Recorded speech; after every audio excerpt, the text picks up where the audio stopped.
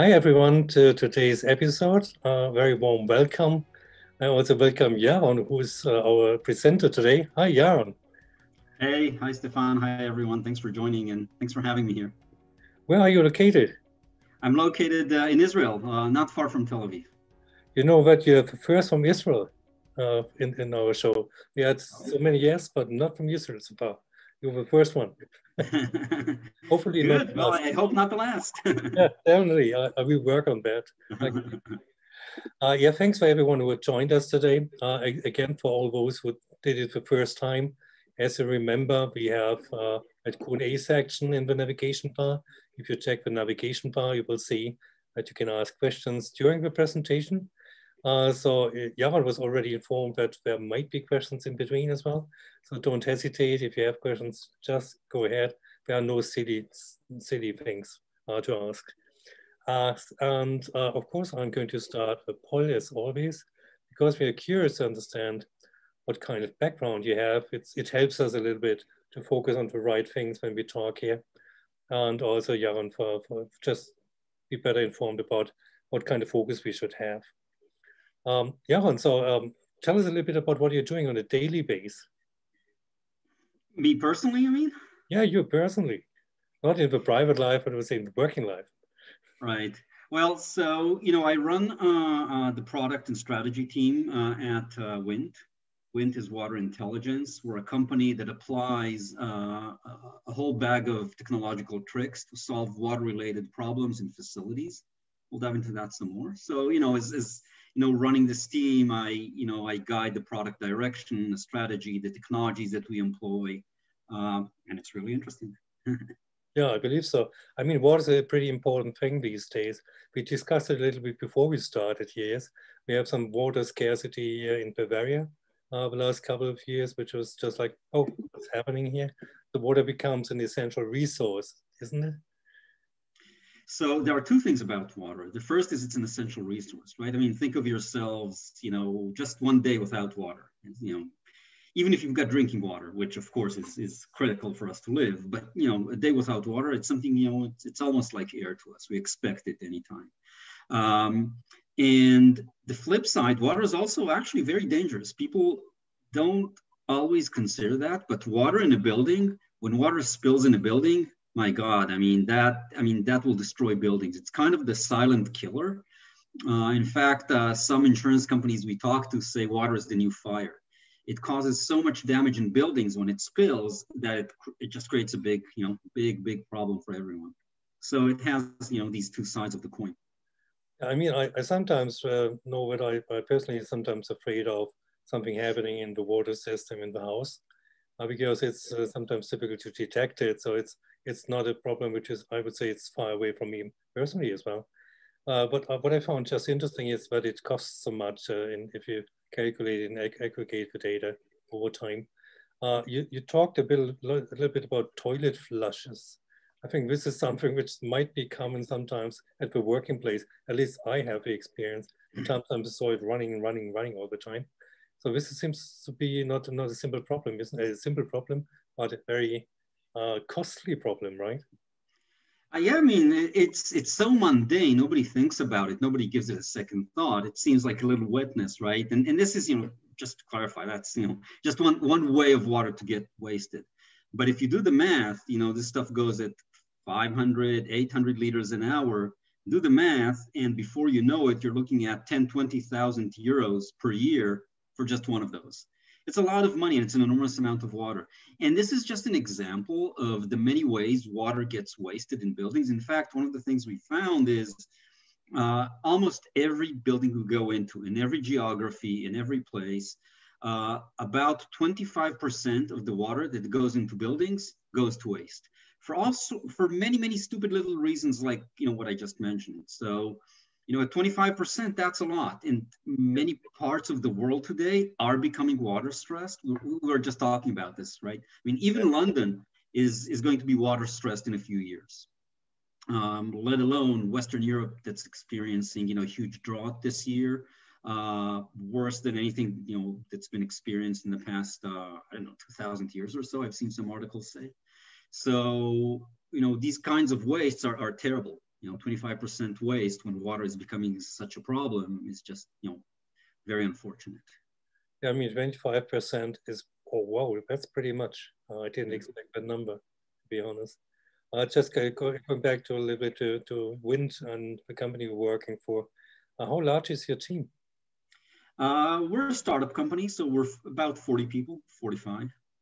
Oh, that's a lot. Okay. But you're working internationally, right? Oh, yes, we have customers all across Europe, America. Absolutely. We're very international. I love the term water intelligence. I like that very much. If you look at the skill set of the people you're working with, what is a typical skill set? What do you need to work on water intelligence?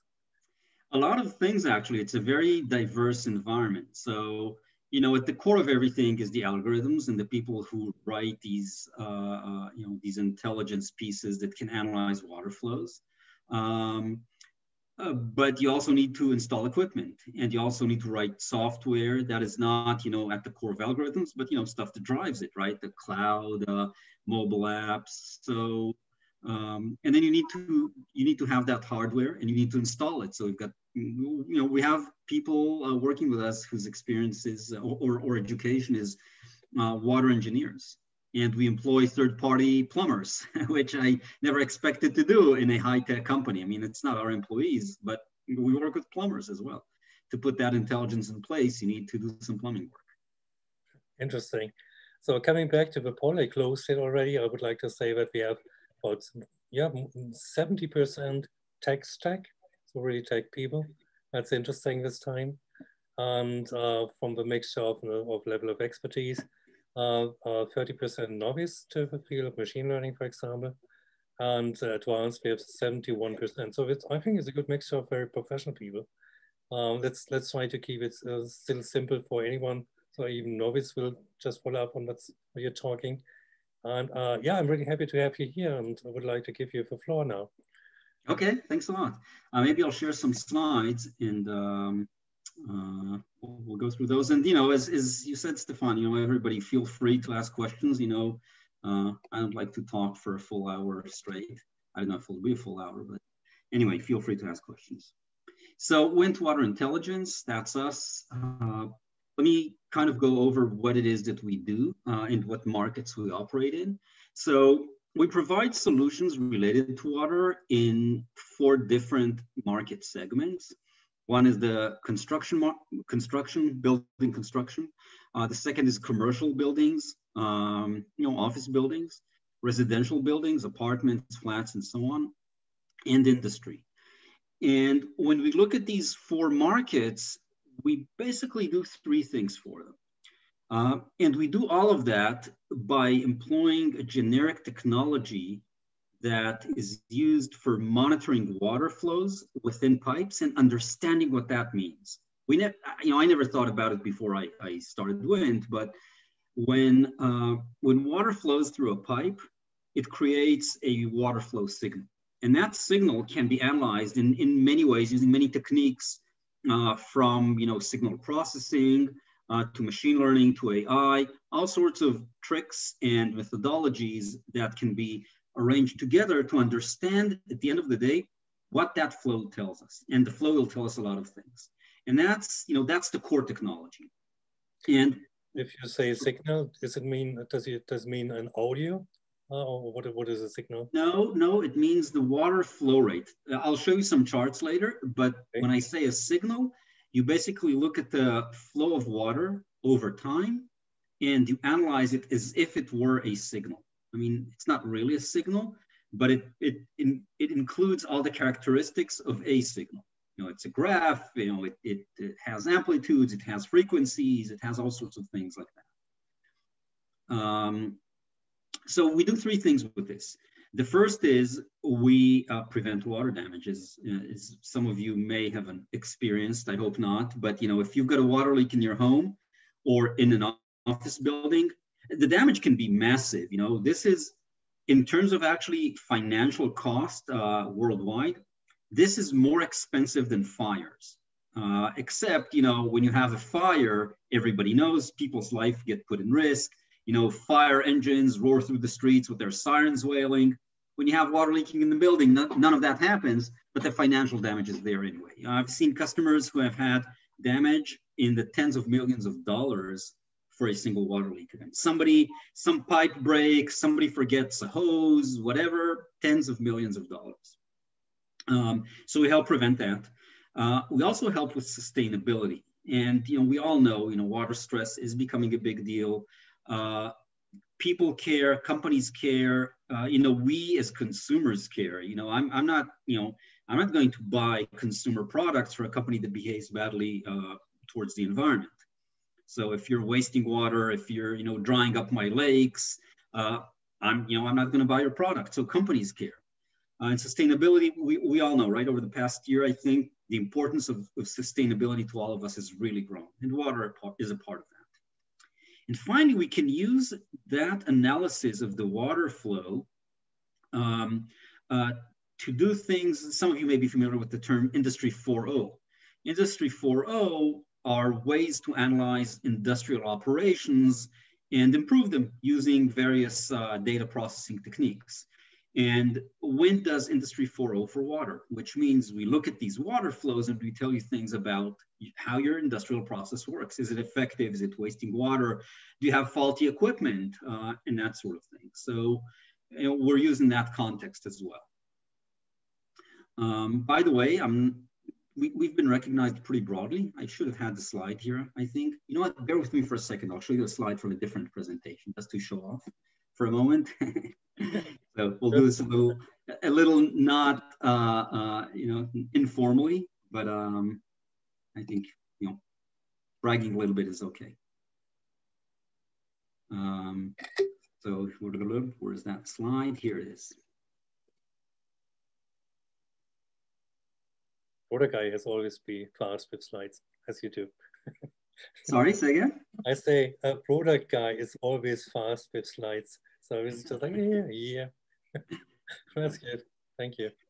So, we've been recognized quite broadly by, and you'll see it's interesting set of people who have recognized us. So, the Energy Managers Association has recognized us for our contribution to water conservation.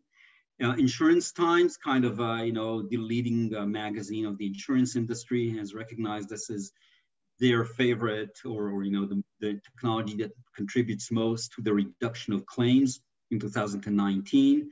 And then, we've got Construction Tech Magazine awarded us as one of the top 50 companies actually this year. And Pure Tech magazines. So we've got Fast Company, for those of you familiar with that magazine, awarded us as one of the top 10 AI companies in the world. And CB Insights just, 10 days ago or so awarded us as one of the top 100 most influential AI companies. So, a little bit of bragging rights. And, if you go to our website, you'll see connections to some of these articles. And actually, there's a pretty cool CNN spot about WINT. So, you'll see it on our website. We're not going to show it here, but 3 minutes to tell the story, pretty interesting. So back to our original slide deck.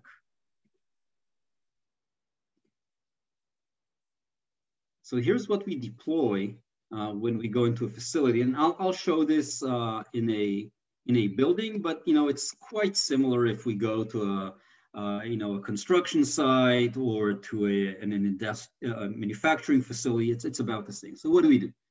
We essentially have two components to our system. One is a water flow meter connected to a processing unit, which connects to the cloud, and an automated shutoff valve. That's really all there is to it from a physical perspective. And we'll install this, if you're in an office building, we'll install this, let's say, one per floor, or on the entrance to the building, or on your HVAC system, on your air conditioning system.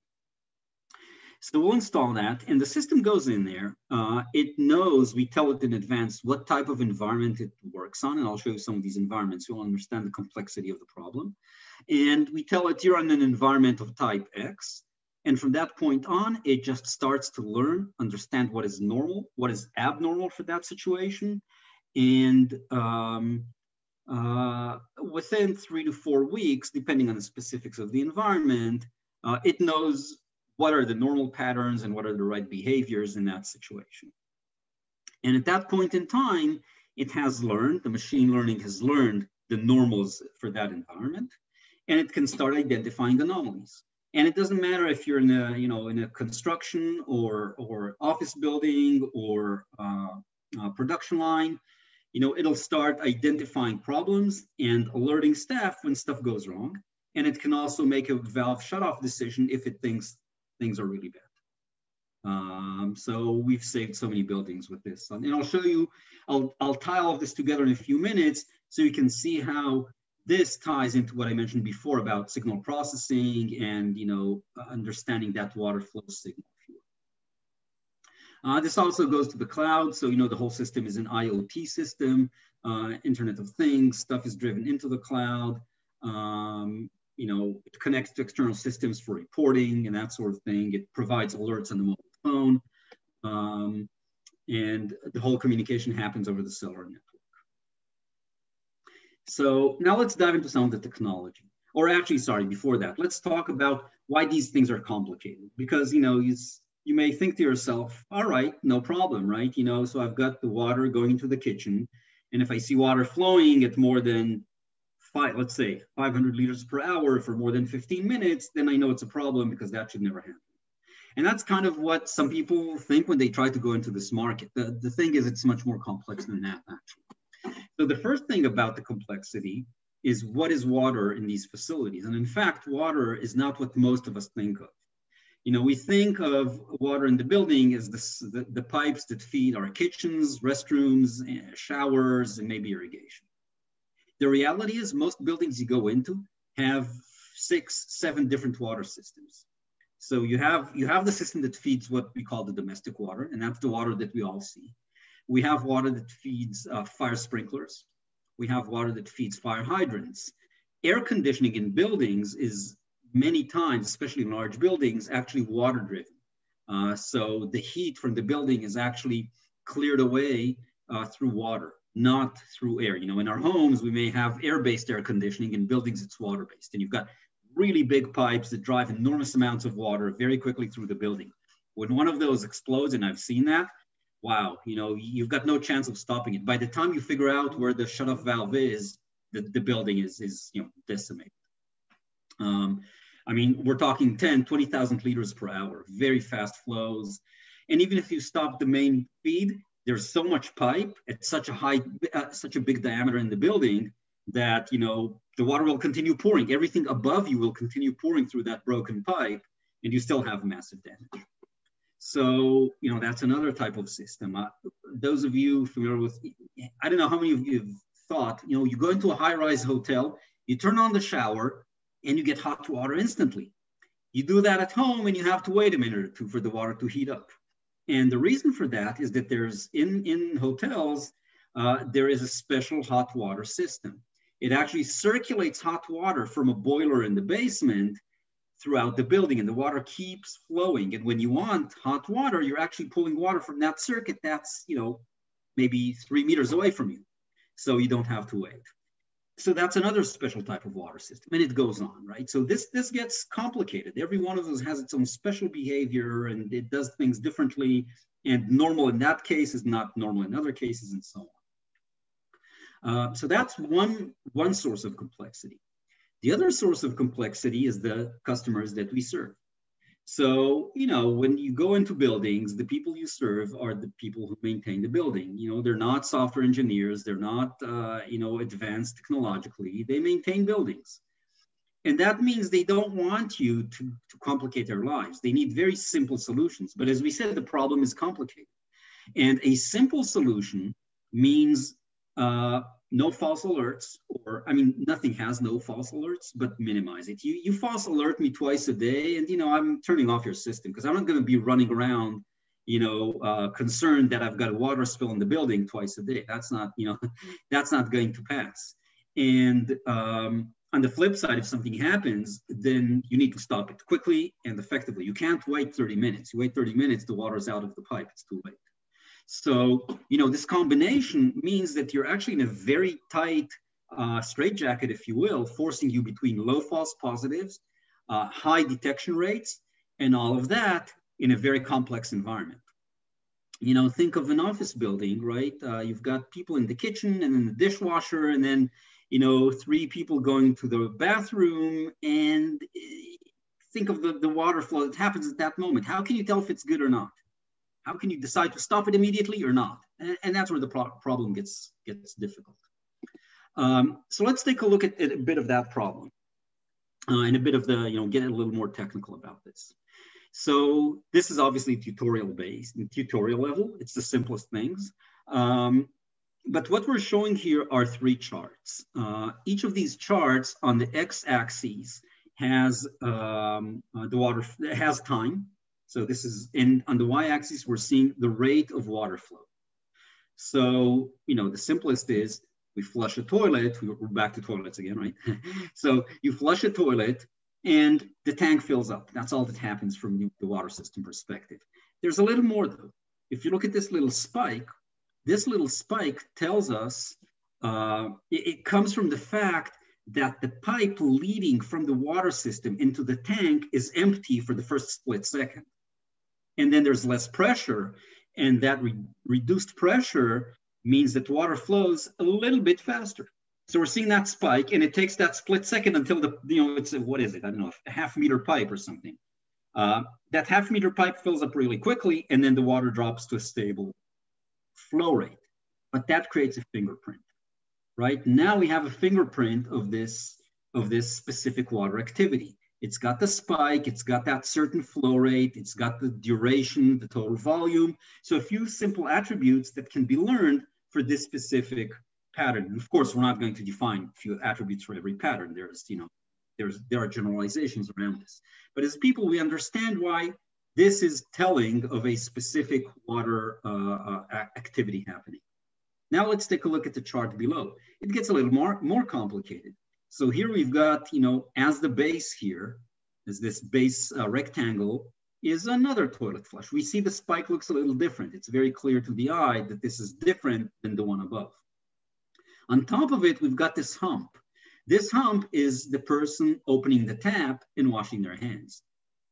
And so now we have 2 water events layered on top of each other. Of course, as people, we have superb signal processing capabilities. We see this, we look at it, we understand immediately. So I can tell you very easily how much water flowed into the tank and how much water was used by the tap for hand washing. And, you know, we see this immediately. This is actually 2 signals layered one on top of the other.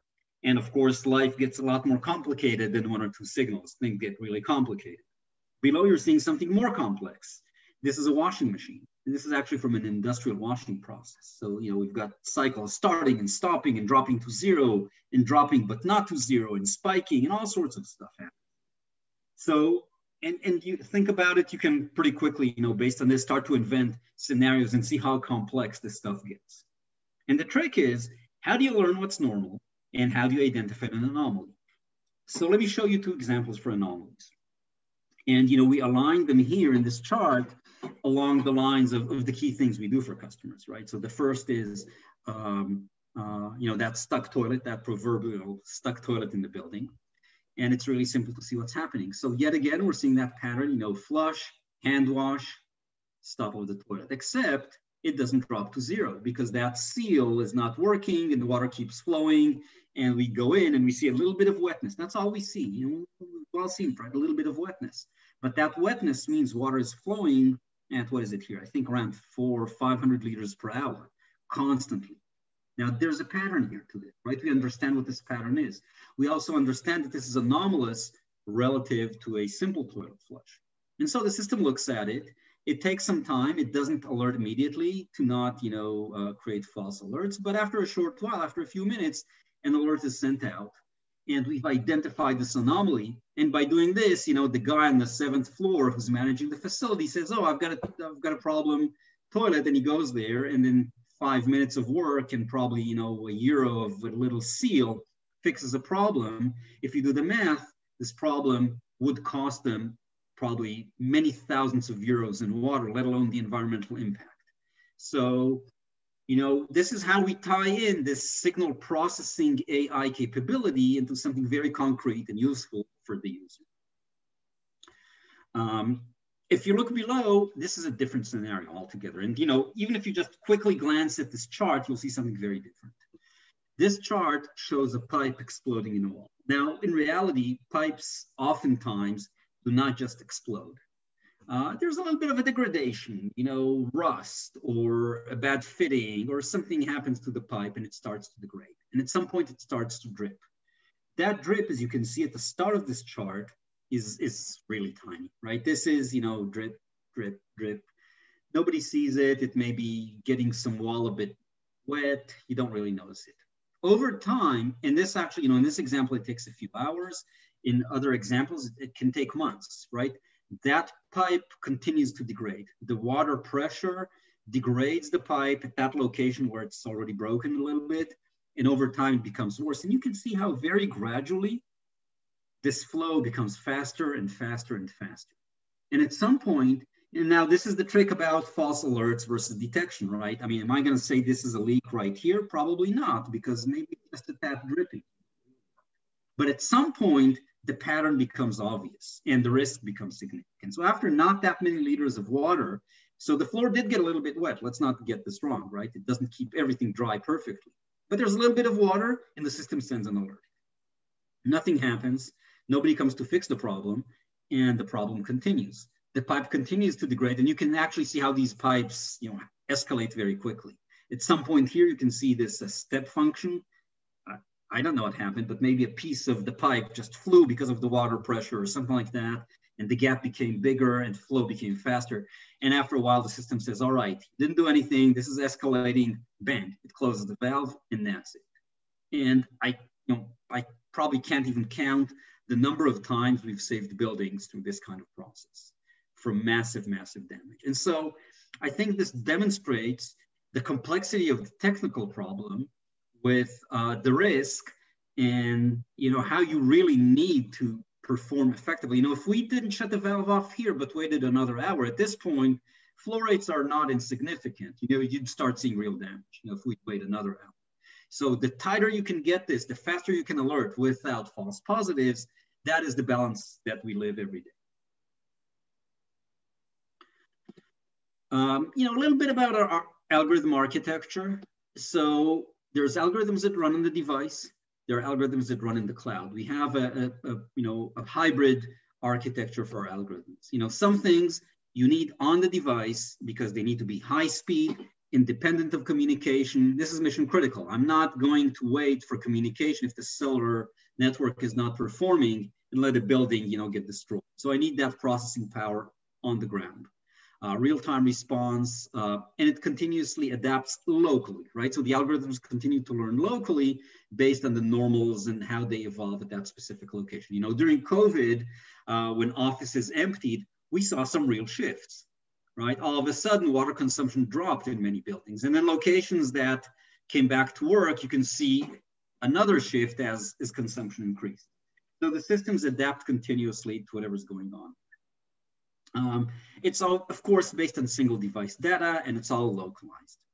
In the cloud, of course, you can do a lot more, right? I mean, you can correlate data between different systems. You can do processing that's, you know, not limited by processing power. You can be either real time or offline and take your time and do a lot of processing offline. And you can correlate data from many devices. You know, if I'm seeing weather patterns in a specific area, they will definitely impact water flow patterns, right? Think of the simplest example is irrigation. So you can see impact across many systems in the same weather location or similar weather locations, and they are telling. And so that can help you identify that there's a broad phenomenon happening, and, you know, you seeing some differences in behavior are probably indicative of a broad pattern. So you don't need to alert. If everybody says something's wrong or something is different, then, you know, they kind of voted that this is legitimate. You know, I won't dive into the technicalities of how and what we process. Of course, you know, some of this is, you know, our trade secrets. But, you know, I think the important point for us to say is, it's a whole bag of tricks, right? You know, these problems, you choose technologies. It's not a single technology. So signal processing obviously is a part of it. You know, machine learning to adapt and to understand what makes sense and what not. We cluster data. Actually, we do a lot of statistical analytics as well, and use statistics, you know, things like I mentioned before, you know, many systems over time, stuff like that. So, you know, we do a lot of statistical analysis. So all of these are used in different situations, in different contexts to you know, provide this analytics. Here's an example from industry. Sorry for interrupting you. Can you go back to slide 7 for a second? Just to, yeah, one step back. Oh, one step back, this one? To 7, yes, thank you. Because Roland had a question, I think it really much adds to what I have a question as well. He said, how do you distinguish a leak from change in behavior of water consumption as it changes slowly over time? Yeah, that's a good point. So you may be learning a bad phenomenon, right? If you learn what's going on, you may learn a bad phenomenon. And that's, you know, part of the trick is to, on the one hand, look on short-term changes and identify them as anomalies, but also you need to look at different time perspectives, right? Over a long period of time, if you see that something has happened over a long period of time, you know, depending on the scenario and the situation, you should consider whether it is a legitimate change. For example, you know, seasonal changes in air conditioning are legitimate because, you know, as weather gets warm, you will see more usage. So we actually use external inputs such as weather data to know that this change is legitimate. But if you're seeing, you know, changes in rate in an industrial environment, in a process that should be very repetitive, then you know that that change over time may be a degradation of a pump or a valve or something like that. So, you know, this is not, you know, a comprehensive answer, but it really depends on the specifics of the environment, understanding where you're living, and using as much external data to help you identify these long-term gradual changes that may be legit or not legit. Interesting. If one of the slides before, in combination with what you now say, it's interesting for me. Are you actually training on machines which might be connected, or behavioral patterns that are connected, which might be connected to water? Because it looks like this is like a huge field of things which can be done with water. So if you think about, let's think about the washing machine you mentioned, yes? So we have at least 6, 7 programs which might change patterns of behavior, yes? And it's changing. And do you train on that machine level, so to say, which might be using water? Or how does it work?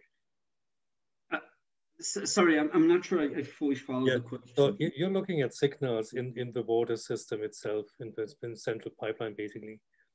And you look at different ways of consuming water, say in a household or in an office. And you mentioned washing machine as an example, a coffee machine, washing my hands, a toilet, whatever. So in your way of looking at the problem of water leaks or water problems, something like that, are you looking on a machine level? So because all those kind of machines connected to water have different patterns, do you have to train on that patterns for machines, or is it more kind of general noise you're looking at? So we look at attributes of the signal as it relates to the specific environment, right? So, you know, an operational building when you look at domestic water has certain attributes that we've learned over time, and the algorithms are adjusted to those normal attributes. It's very different. You know, I'll show you in a moment what happens in industry. It's totally different. It's crazy, right? You don't see these kinds of flows. And so we understand the kind of phenomenon there. We have that engineering understanding of the phenomenon. And then we apply algorithms that are slightly different in that environment. So we use the machine learning within a context. So at least at the beginning, you need to have a situation which is just perfectly normal, right? To say this is the training situation that needs to be perfect, no problems. And this is just like the general pattern of behavior of signal in that environment. Right, or I assume it's normal, and if it's not, then I'll be corrected over time. Yeah, okay. So I may make an assumption. Mm. And how it's the only way to deal with this, right? Because you don't know if there's a problem. So. And how do you recognize if there are changes in that context? So I mean, say we have more machines taking water from the system. This is a change in the environment itself. To recognize it without having false alerts. So sometimes it will, a massive, in terms of water consumption, a massive change, abrupt, will possibly result in a false alert. It's very hard, if somebody does an extraneous impact on your system, and that impact is not known to the system, it will most likely, and it's not just for us, it will most likely be identified as a false alert. These things are rare. They're quite rare, and it's something you live with, right? I get more and more a better understanding of how challenging the environment is to do all that what you're doing, right? Yeah. It's not that simple. Roland had a follow-up question. Do you need to train the model for different geographies, cultures, industries, when you have one model for everything, or the model for, say, each building? The models are generic. Their learnings are, adjustable, and they will adjust for the local situation. Cool, interesting. Thanks.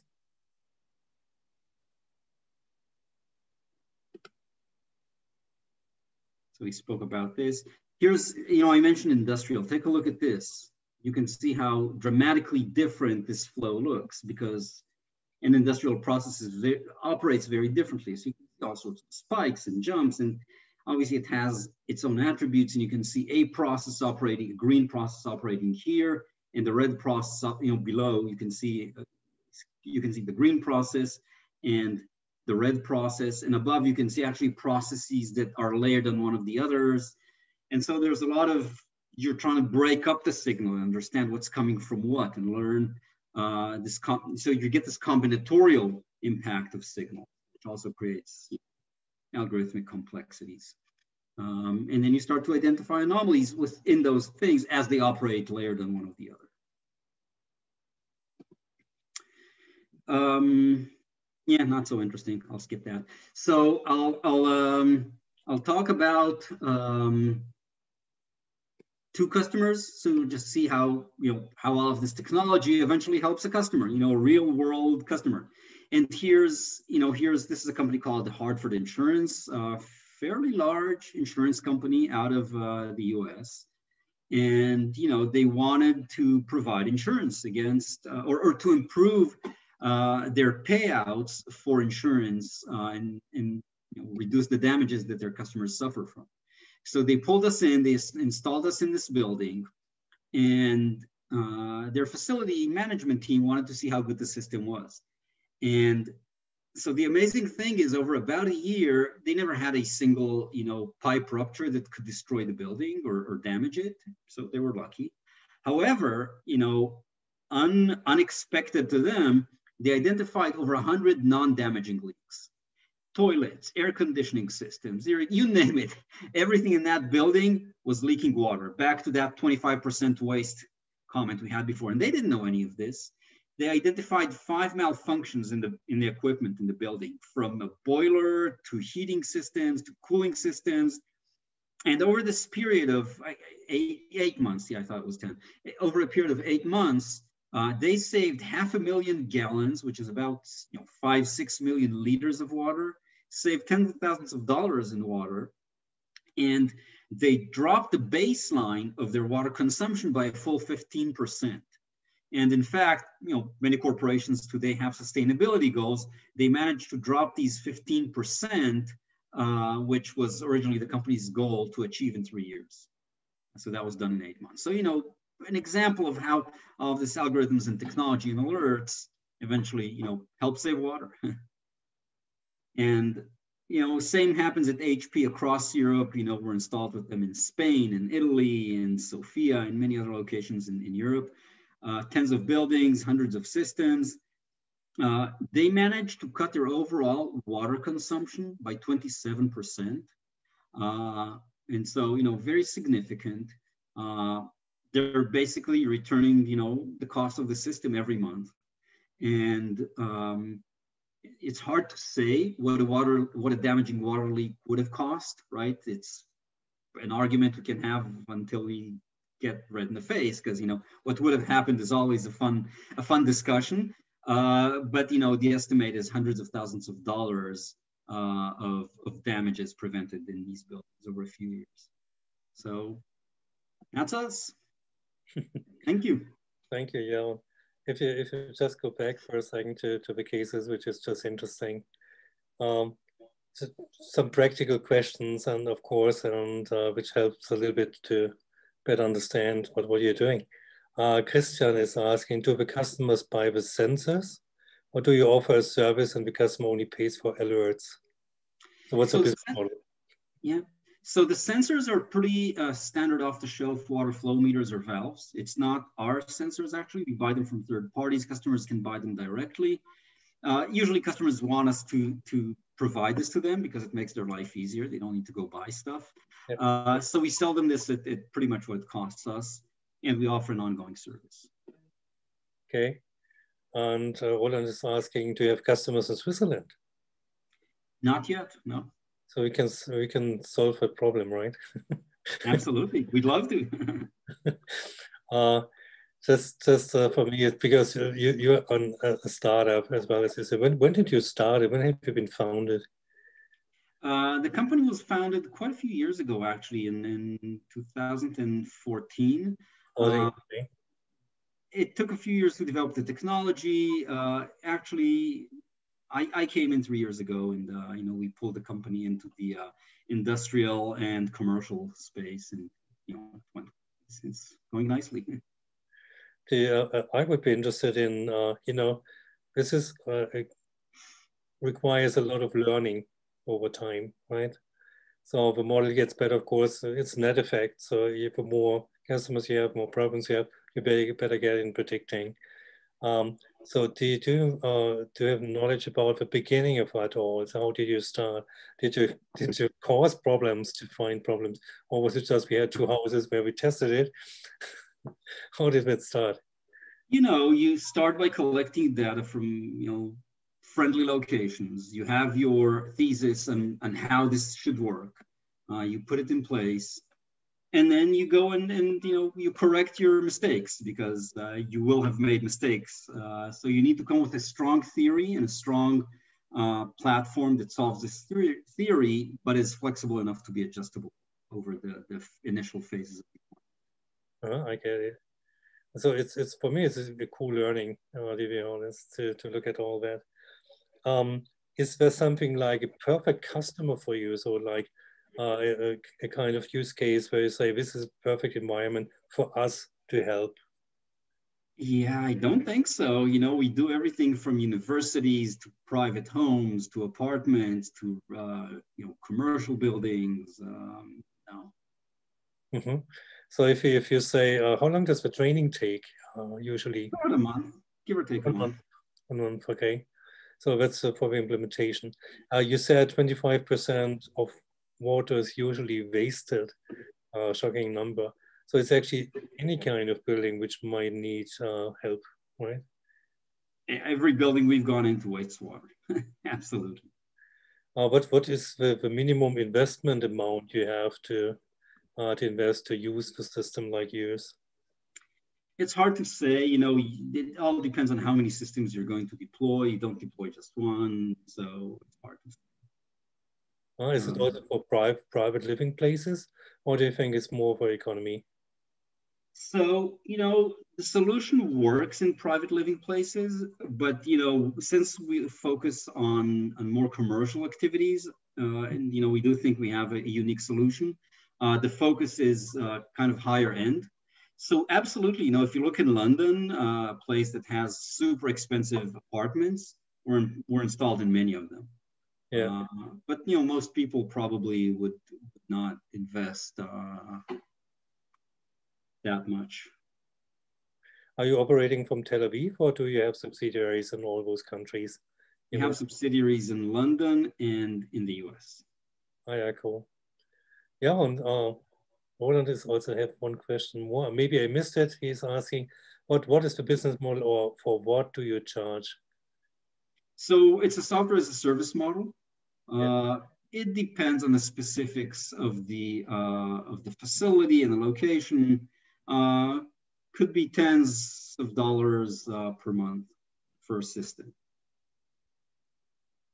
Thanks a lot, Yaron, again for taking the time this evening. Thanks, guys, for all the questions you had. Fantastic questions, as always. I liked it much, and I hope we can see each other again. I'm sure, besides of CNN talking about you, I'm sure I get more knowledge about you and your company in the media in the upcoming years. I'm sure. Thanks again for taking. Thanks a lot. Thanks for having me. Bye-bye. Goodbye, everyone, and I wish you a good night, and hope we see each other again next time. So goodbye.